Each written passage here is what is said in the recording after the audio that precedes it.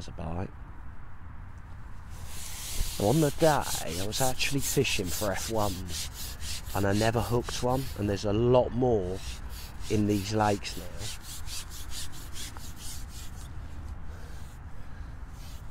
And on the day I never actually hooked an F1.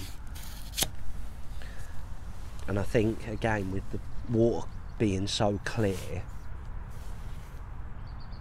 that they just like sitting in the edges because it's the only cover.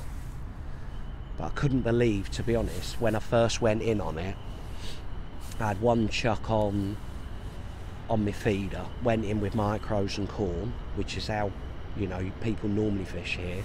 I don't fish here a lot in the summertime because I'm here, there and everywhere. And I know that micros and corn have always been a good bait. And I did miss a sign on a bit of corn, and then I had to go with an expander and again missed a sign. But as soon as I changed to live maggots, it was unbelievable.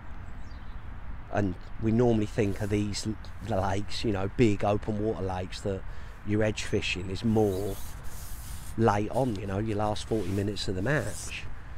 Whereas I could have literally, knowing what I know now, could have had one chuck on my feeder, or even two chucks, maybe 20 minutes into the match, and then gone straight down there. And during the match I caught a carp, an old carp, and then there's some stocky carp in here as well.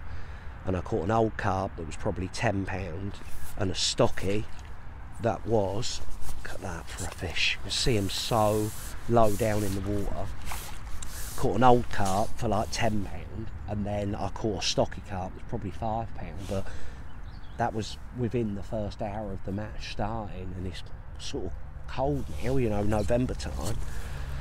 And I'd say that is a tiny one for, you know, gold standards. You see it's hooked smack in the top of the mouth. So